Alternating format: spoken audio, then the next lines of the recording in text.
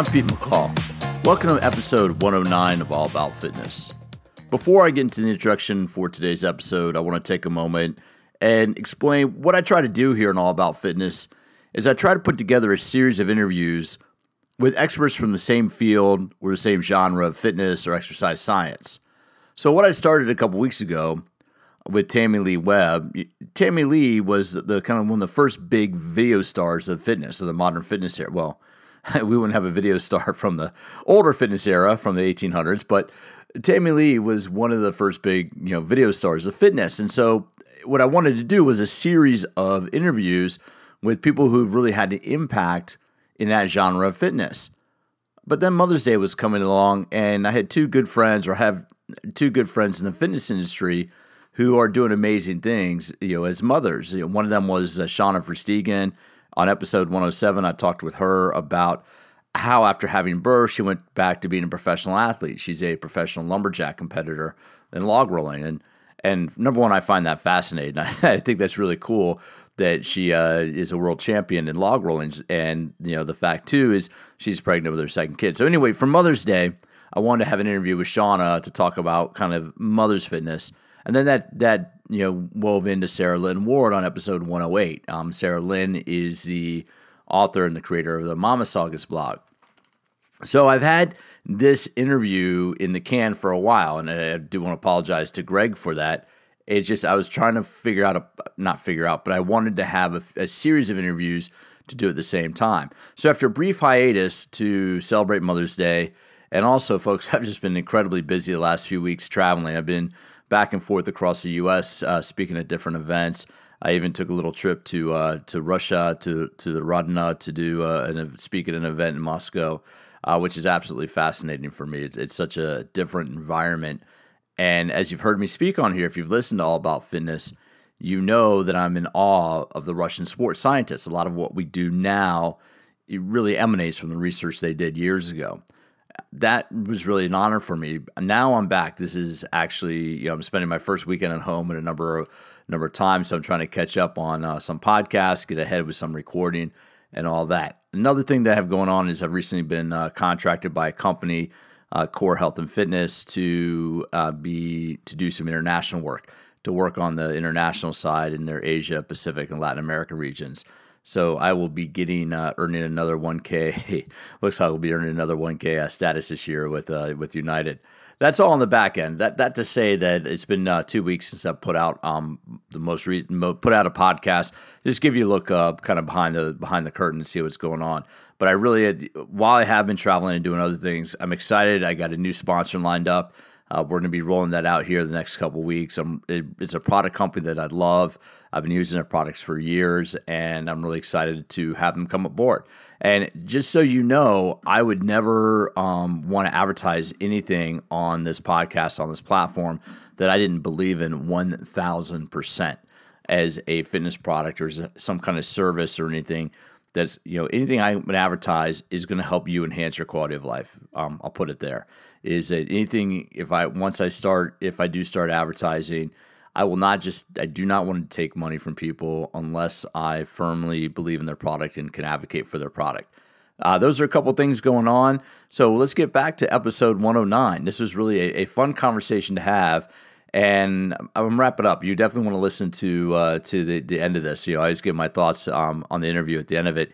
So you definitely need to listen to my little couple of thoughts at the end of this today. But this is a gentleman who I've gotten to know the last couple of years. We both are master trainers for Core Health and Fitness.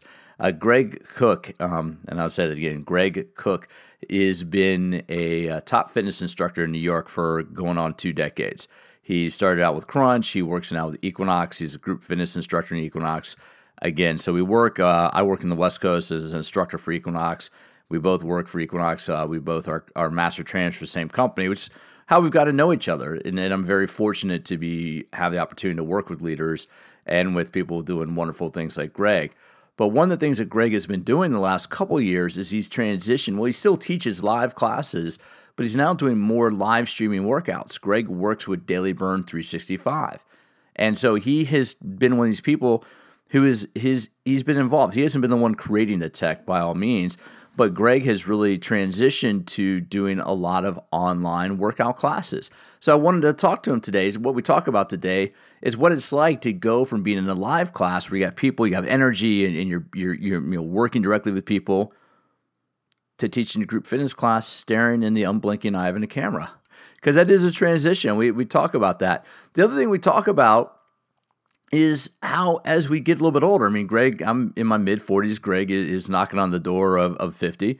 We talk about how we've transitioned our thought process around training, purely for aesthetics. And Gregg has worked in the toughest fitness market of Manhattan. And anybody who's ever been in Manhattan knows fitness is about appearance. But for the last few years, once you get north of 40, you realize, whoa, fitness, I don't need to kill myself trying to, keep this, trying to be ripped anymore. I just want to use fitness to enhance my quality of life. So as is the theme on All About Fitness, that's one thing that Gregg and I discussed today is how you can use fitness and things that you can be doing to support what you're doing in the gym to enhance your overall quality of life. After a brief word from the sponsor of All About Fitness, it's a lot of fun to sit down and have a conversation with Gregg Cook, fitness instructor for Equinox and Daily Bird.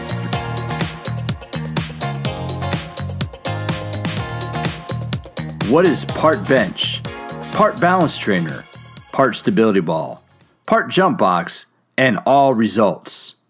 The TerraCore by Vicor Fitness. Specially designed to help enhance balance, strength, agility, and metabolic conditioning, the TerraCore is quickly becoming the go-to piece of workout equipment used by fitness professionals around the world. Whether you're training to earn that 8-figure contract or just trying to get in better shape, the TerraCore will help you achieve results you never thought possible. TerraCore by Vicor Fitness, the shape of things to come. Go to www.vicorefitness.com and use code AAF, that's All About Fitness, AAF, to save 20% on the purchase of a TerraCore. I'm Pete McCall with All About Fitness. I'm here today with a good buddy of mine, Gregg Cook. Gregg, can you give us a little information about what you do in the fitness industry? You bet. First of all, thanks for doing this with me. I know we've been trying to get together forever to do this, and let me tell you, I have been in the industry now for about 20 years. It all started at Crunch way back on a little mini trampoline, and now I'm working for Equinox. I've been working for them for about almost 20 years, mostly in group fitness, doing some education with them, mentoring indoor cycling instructors. They have a beautiful program, trying to create consistency across the board with their program. I think the most fun I have besides that is teaching for Daily Burn, and that's an online fitness site that streams live shows, Daily Burn 365. That's every day of the year, a different trainer, a different workout, and that's been that's been really exciting for me. And my wife and I are in the process of creating a business that sort of helps people put the pieces back together. People that are like my age, in their 40s, 48 now, so anywhere, 40 to 50, 60, 70, where they're just trying to figure out why it is that they're doing everything right. They're working out all the time. They think they're eating right, and things still aren't working out the way they thought they would. So we're addressing movement, sleep, stress management, community, and helping people put all the pieces back together there. Well, those are the reasons why I wanted to speak with you. I mean, we had a conversation a number of months ago about this, and I want to kind of break this down one at a time.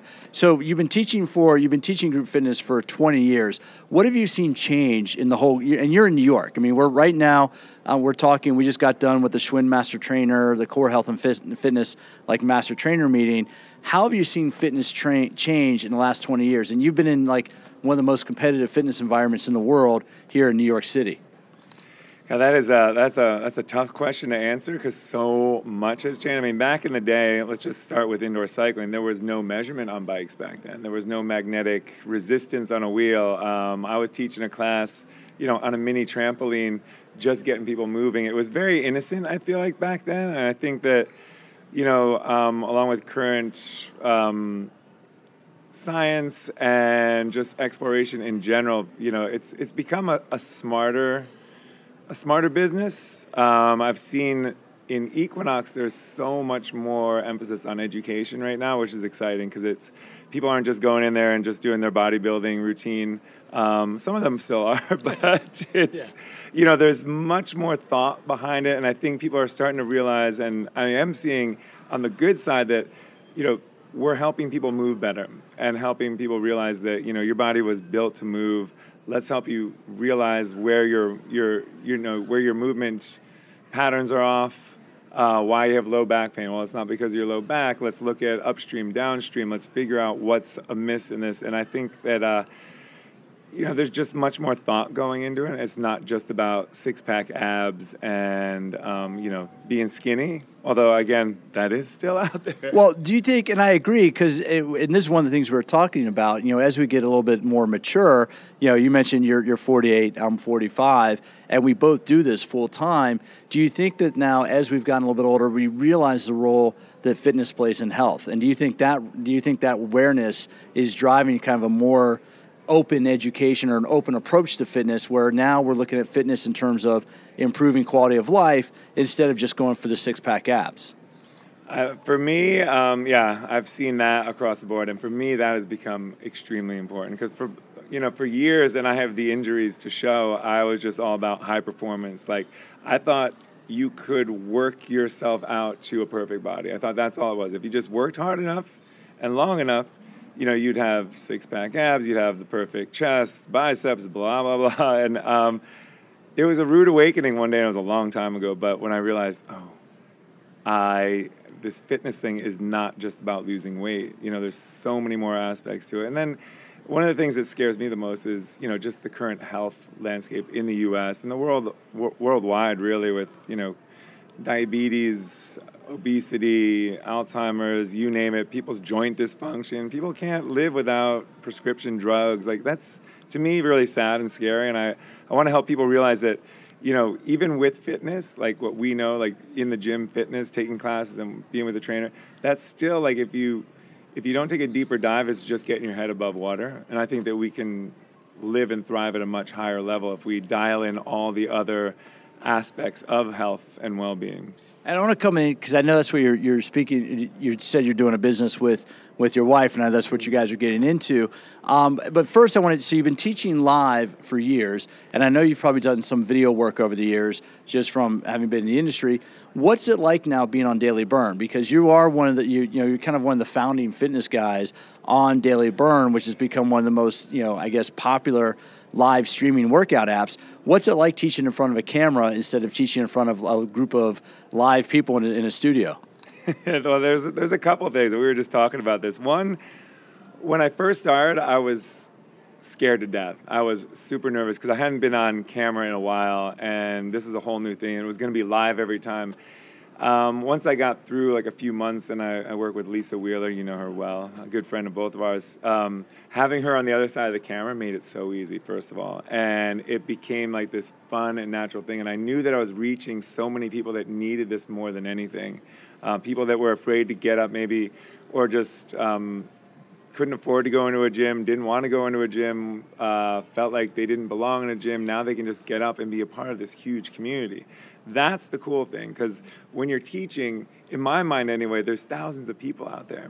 And this is the beauty. I see them all like super into my class. So I can see you guys out there just like supercharged with a big smile, so enthusiastic and fully focused. Now, which is different from my normal class, because I do have individuals in my normal class that are all that.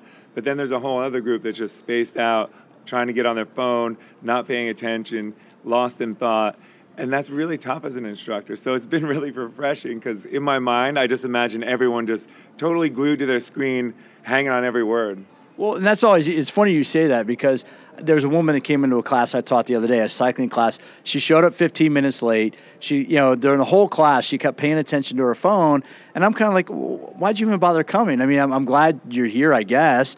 But, how do you deal with that? I mean, well, first of all, for listeners, how distracting is it when someone comes into class late? I mean, as an instructor, we take a lot of time to prepare, but how distracting is it? So, and this is for listeners, because I don't want to chastise you, but sometimes you might be better off skipping a class instead of showing up like 5 to 10 minutes late. Yeah, it is. I mean, I think it's most distracting for the other members that are taking class, because it'll take our attention away from what's most important, and that's us delivering a really good training session.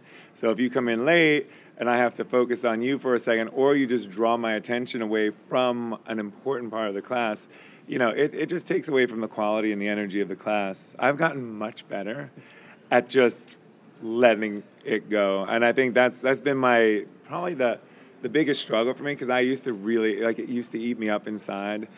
Just like, when you're teaching a great class and you know how beneficial it's going to be for everyone, but there's a small group that's just not doing any of it. You're like, it's like, why are you here? And it's like, I don't want to go down that rabbit hole, but it really is. If you're a group fitness person, trust me, we love having you in class, and everybody contributes to it.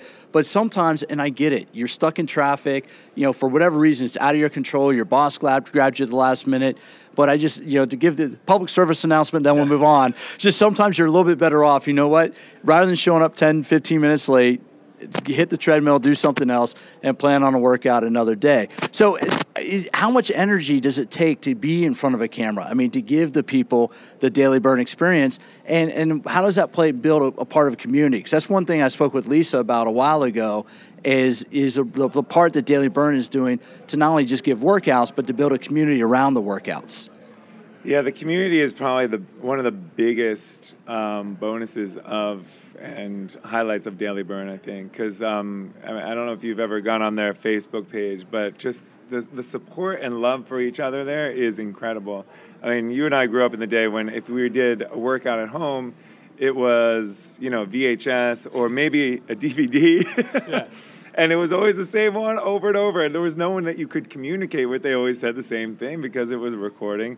These are live. There's even a chat feed. So even before the workout, a little bit during the workout, and after the workout, they're communicating with some of us. Not myself. Obviously I'm teaching, so I can't deal with But how important is that community? I mean, because we were talking about this. This is one of your areas of concern, is the people that are overweight, is the people that are obese or pre-diabetic. How important is that sense of community? Because my thing this year, Greg, one of my focuses is I want to kind of shift fitness away from the outcome, not to work out to lose 20 pounds, not to work out because you think you have to look a certain way, but to start to enjoy the process of working out. I want to get people, I want to try to help you understand, for the listeners, I want to help you understand that it's okay to go to the gym and just have fun working out, and that you don't need to be working towards some sort of goal. What role does community play in kind of helping that us change that mindset? First of all, I love that. I think that getting in there and playing, in air quotes, is a brilliant idea. Just getting in and moving and not feeling like, I have to be in a squat rack squatting, which I love, don't get me wrong, but for me, I'm sort of going down that same route. I want to get in there and play more. The community, the importance of community is huge, and I'm starting to realize that more and more. Because I live in New York and I'm surrounded by people all the time, and I just want to get away from people most of the time. But reconnecting, having a supportive group around you, especially if you're a little bit nervous about something or you're dealing with a problem that seems unusual, and then you realize, there's hundreds of other people that are dealing with the exact same thing as me. Even people that look totally different. One of my things that I love about Daily Burn is I'm able to be vulnerable and be like, hey, guys, I'm the farthest from perfect. You might see a certain person up there that's leading a class that looks like he's really got his, can we swear on this? Yeah, he's got his shit together. But, there's so many areas of my life that need so much work. And I have the same problems everyone else does. I have doubts. I have, eating issues every now and then. I'm not perfect. I'm far from perfect. And that's one of the funny things that I get all the time. I go out to eat with people and they're like, you eat that? I'm like, of course I do. I'm human. We're all human. So I think being able to share our full experience instead of our Facebook experience. And by that, I mean, I feel like on social media these days, you see a lot of the perfect side of people. You don't get to see always the depth of who they are. And with this community at Daily Burn, I think we start to see each other's, weaknesses as well as strengths. And the biggest strength being the support that everyone gives. I mean, one person is down, everyone else flocks to them to help lift them up again. And I think that's where we can really have an impact, Greg, because my concern is fitness is we do such a good job of making it look easy that people look at certain people like you or other fitness instructors, they go, I could never do a workout that he's teaching, because I need to get fit. I actually had one or two clients, when I was training full time, they came to me because they wanted to get in shape to be able to take group fitness classes. Is that one of the reasons why? You're just talking about that. Isn't that one of the reasons why you like working with the daily burn? Is you're impacting people? Because let's face it, there are a lot of people out there that might be scared of walking into a health club. Yeah. How important is it that they can feel comfortable working out in their home, but yet have that sense of being with others? Yeah, I think that's huge, and helping them realize that they're not alone. You're not alone. We're here to support you, and a lot of us are in it to help you, the consumer, the person out there that is afraid to go into the gym, never been in a gym, feels like they need to get in shape in order to hire a trainer. That's always been one of those things that's baffled me, but I guess it makes sense, because sadly we're a little embarrassed about ourselves, our weak sides, the sides that we haven't taken care of. And I'm here to say, don't be embarrassed. People like myself and Pete, we're in this business to lift everybody up, to help people, help you all put it together in the best way possible to, live the best life. And the best life is one where you have plenty of energy, you have good rest, you're strong, your vitality is through the roof, and your brain's functioning well. And, we know a few things about helping you with that. And that's one of the reasons why I wanted to speak with you. This follows up from the conversation we had in Vegas at the IDEA conference. But that's where I think, too, the one thing you haven't really said, Greg, and I love, is you haven't really talked about appearance. You've been talking about the health parameters of fitness. You've been talking about, the mental aspect, the movement aspect. We move better. Is that what you and your wife are getting into? What exactly are you going to be launching, and how are you going to introduce and kind of bring something new to fitness? It's a big question, and it's, for the longest time, I've worked out most of my life, over 20 years. It's been almost 30 years now I've been in the gym working out, and most of it's been performance and physique driven, right? I want to look good, I want to feel good, but what I didn't realize in the earlier years is that if you beat the hell out of yourself, you could look amazing and feel horrible. And when you feel horrible, you're not a great person to be around. And I want this world to be filled with people that are great to be around. And a big part of that is how you feel. So no matter how good you look, you're never going to look good enough if you don't feel really good inside. And feeling good has to do more with deep health than it does, being able to lift a lot of weight, being able to run a marathon. Coming back to your goals, I think our goal should be deeper in really self-care, taking good care of ourselves. So we're starting a website. I'm actually working with a couple people right now on a concept that could be a big center that helps, bring all the pieces together, more than just a fitness center.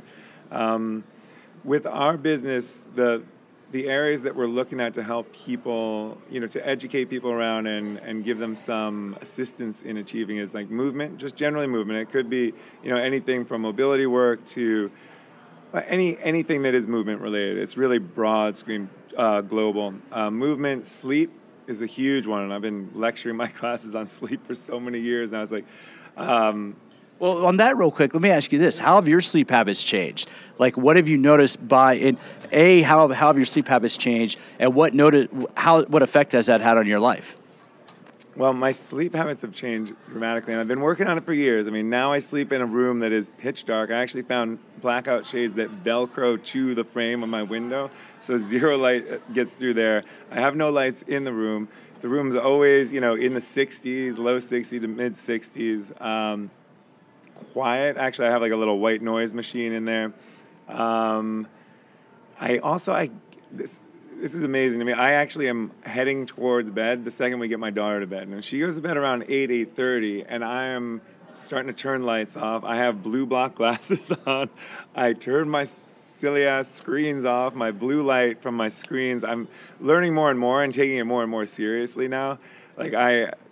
I'm trying to work towards a more natural circadian rhythm. So I'm actually in bed 9:30 at the latest these days. And I'm getting up around 4:30, 5 o'clock, which is a little bit early. But I think that's been the biggest thing. Even on the weekends now, we're going to bed. There may be an occasion, we're not super dogmatic about it, but every now and then we might go to bed 10, 11, 12, 1. But that's few and far between. So we're pretty much going to bed like we've always been told, right? If you go to bed at the same time, wake up at the same time, you're going to feel so much better. And I can tell you, it's made a huge difference. My recovery is so much better. I've had some pretty serious, mental fog at times, and that's clearing up. Like things are starting to fire quicker. I just feel better walking down the street. I'm on my feet every day. I got my little Apple Watch checking my steps, and it's always 10 to 18,000 steps a day, which is a lot. That's a lot of walking around and lifting and doing everything else that I do. Well, sorry to cut you off there, but how long? Because this is one thing we hear about, and this is one area where I'm telling myself I'm trying to improve upon in 2018. And it sounds so rudimentary, right, Greg? Sleep.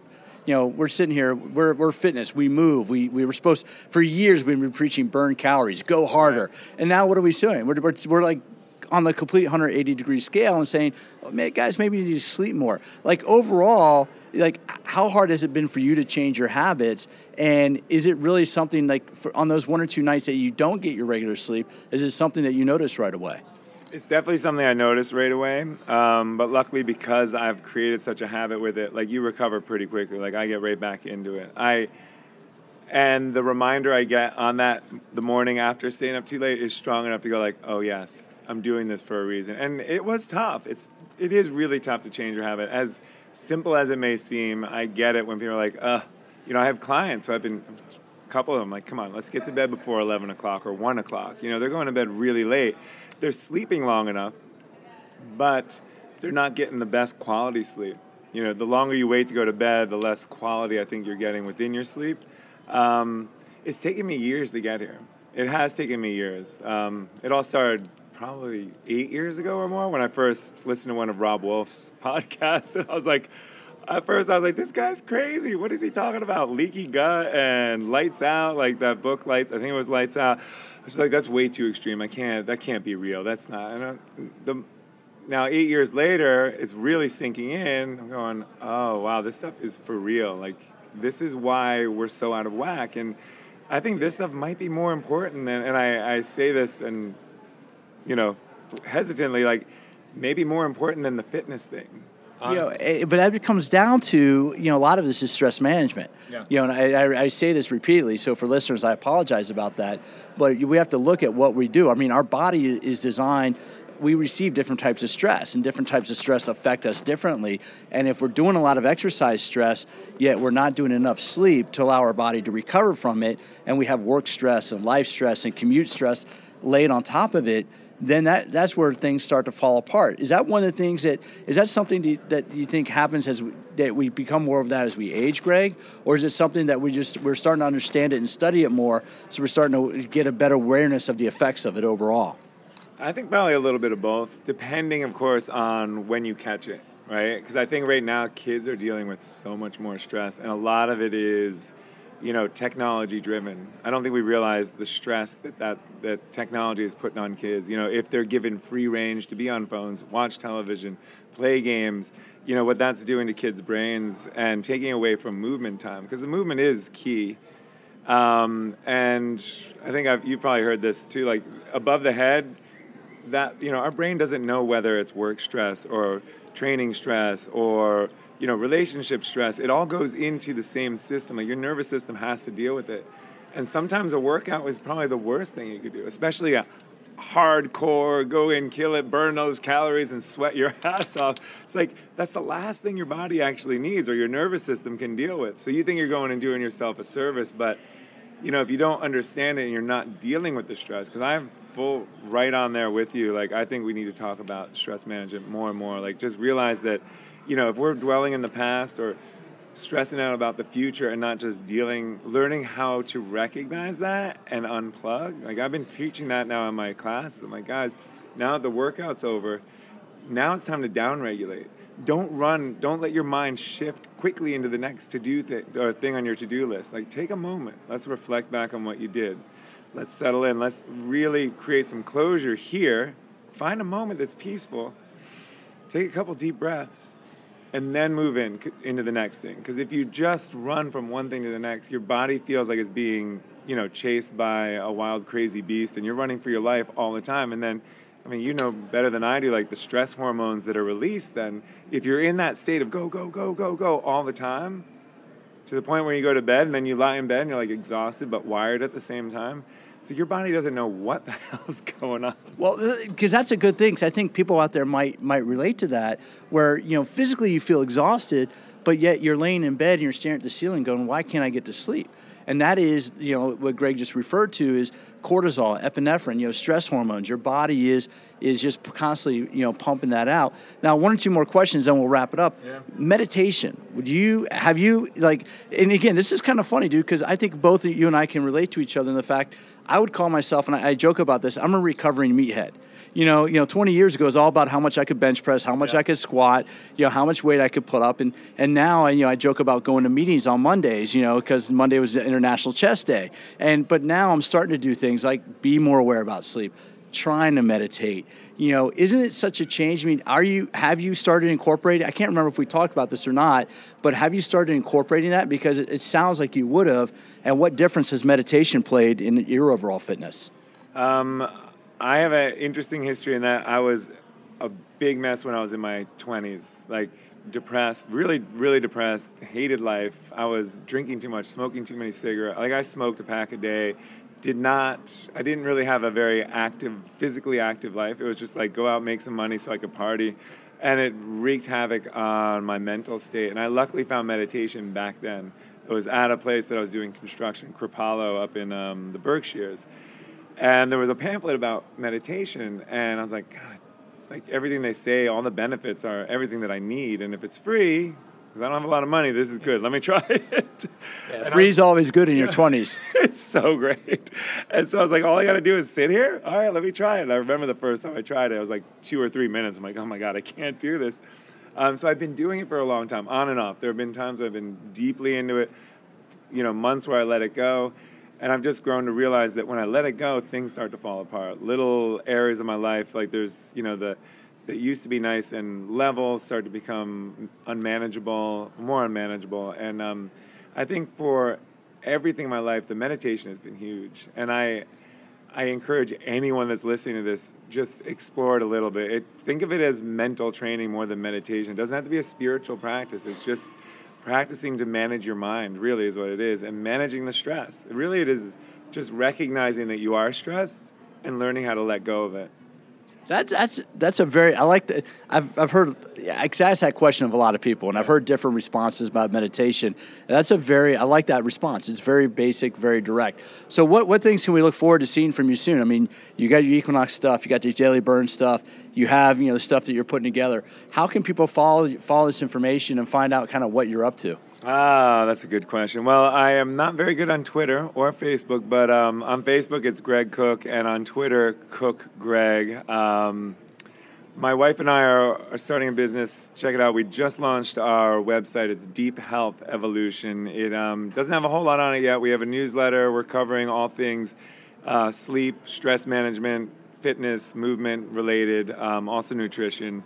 I'm trying to get at it in broad strokes so everyone can, so it's more palatable. So, there's an entry level for everyone. Well, one thing on that, because we were talking about this again before the recording, and you and I come from the generation where we got into fitness to help people. And we're talking about this specifically because we're in Manhattan right now. Yeah. And now you're seeing people get into fitness because they want to become Instagram famous. So, I say that to make the point that people like you are putting out excellent content, yet because you're doing it for the purpose of helping people first and not to try to promote yourself on social media, I think there's this, our generation, Gregg, you and I need to get better at this. And how do we communicate with that? Is that one thing that you've kind of noticed?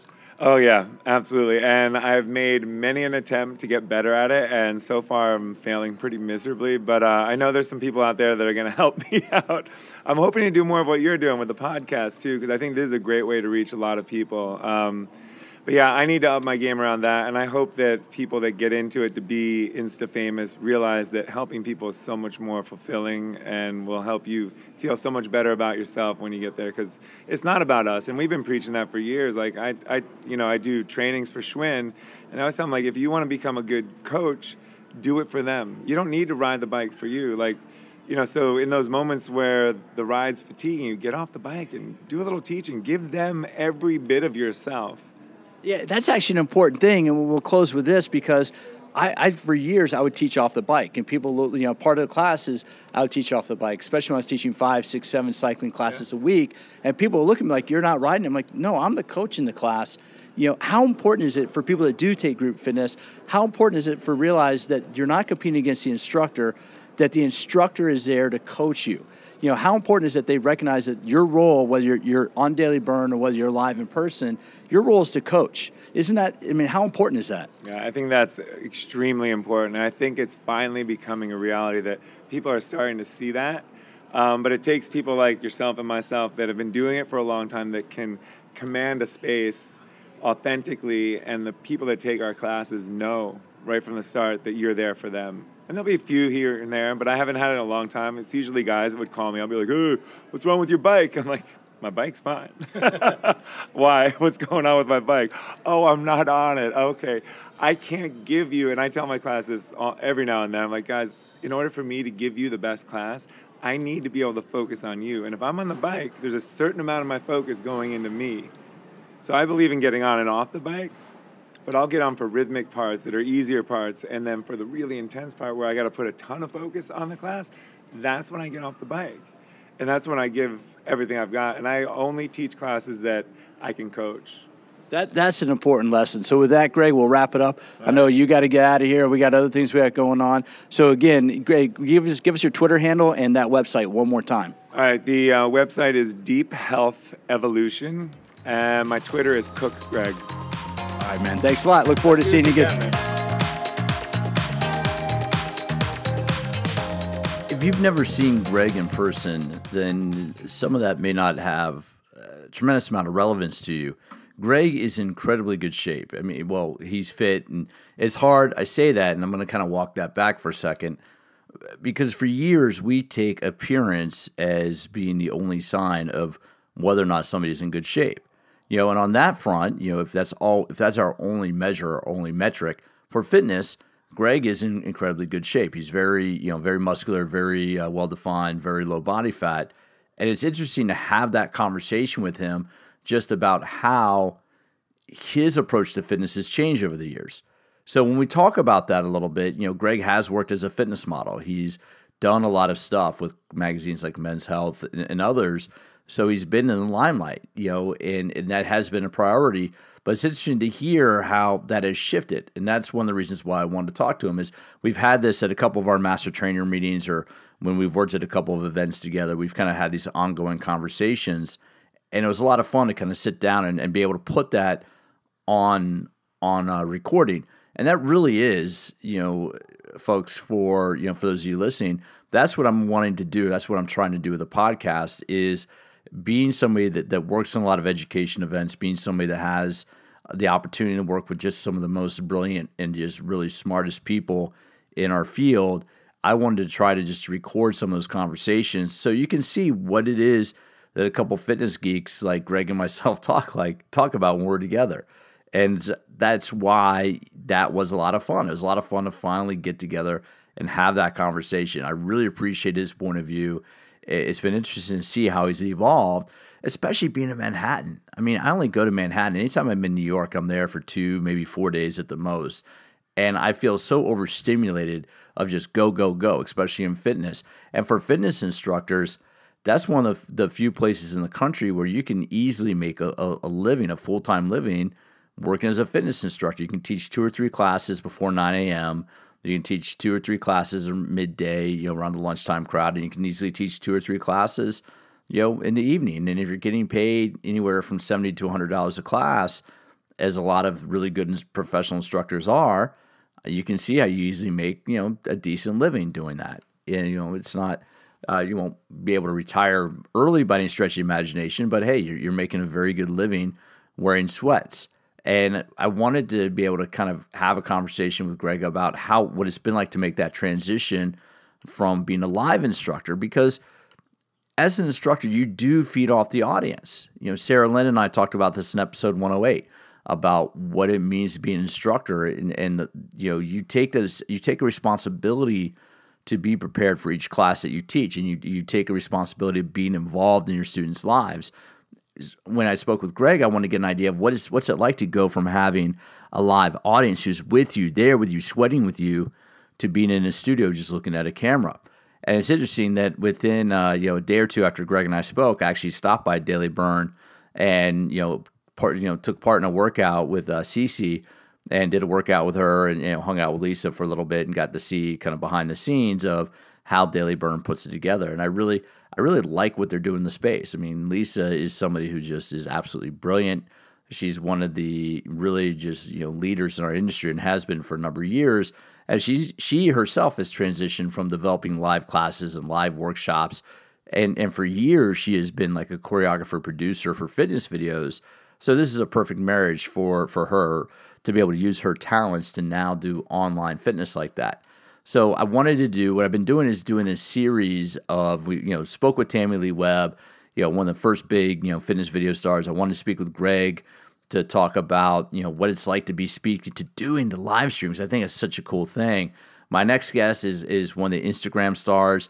She's really just come of age. Hannah Eden is her name, and she really has been very popular on Instagram, and she really has a good presence there. So I wanted to kind of have this like juxtaposition or evolution. I guess evolution would be a better word, from VHS to streaming to social media. And I'm trying to nail down, I was trying to get a couple other people that, a friend of mine, Jessica Smith, is doing some great stuff on YouTube, but we just couldn't make our schedules work out. I am going to try to get that interview though. I'm also trying to get a hold of one or two other Instagram fitness folks, and until I nail down those interviews or until I have them in the can, I don't want to kind of jinx myself by talking about it. So I want you to be able to see kind of what goes on and what takes place behind the scenes. You may follow Gregg on Daily Burn 365 and not know that much about him, but he's really just a very thoughtful, caring, and intelligent guy. So I want to give you a look into that and see what makes him tick. And I'm trying to do the same with other people I speak with. On that note, as I move forward here, I've talked about this a couple times before.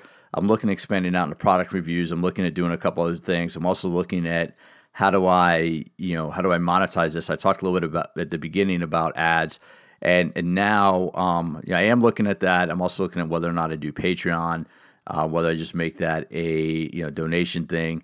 Because as the good news is I'm getting busy. The bad news is I'm getting busy, and I want to make the podcast and keep it a priority.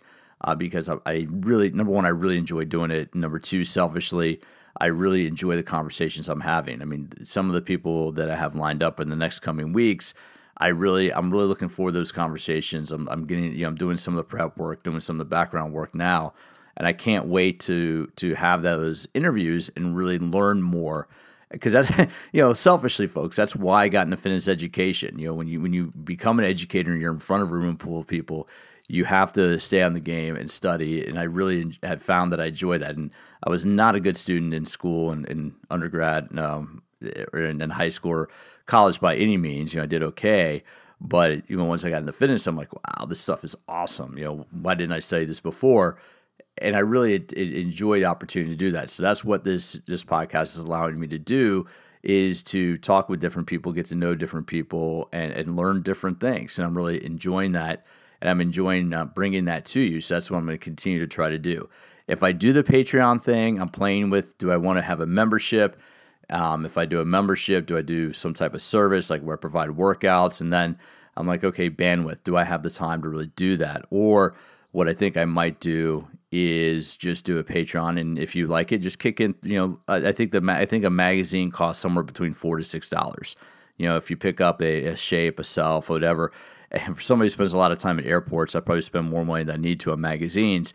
But what I'm thinking about doing is just having a Patreon thing. If you're enjoying the content, kick in whatever you would spend on a magazine, a fitness magazine for a month, $4 or $5. That's cool. Just if you do that, because the only thing I really need to pay for, and I'm just being 100% transparent here, is I need to pay for the hosting service. I need to pay. I've bought some microphones. I've been investing in some equipment, so I need to pay for that. And just, not really pay for my time, but just so I'm not losing money putting this together. I don't really care about making money per se, but I just want to make sure that I can cover the costs and continue bringing you good quality stuff. On that note, right now, the only thing I ask is if you're enjoying this, if you're still listening, do me a favor, reach down or scroll down and just give us a good review if you're enjoying the content. Besides Hannah Eating coming up, I have some awesome interviews. I went I'm getting a little bit outside of my box, so to speak, to try to get some other people in here that have some different, interesting, relevant, evidence-based takes on fitness so you can understand how to use it to improve your quality of life. And right now, all I'm asking is that you just give a review. You know how it works, folks. The better the reviews, the easier it is, the higher up in the search engine it ranks.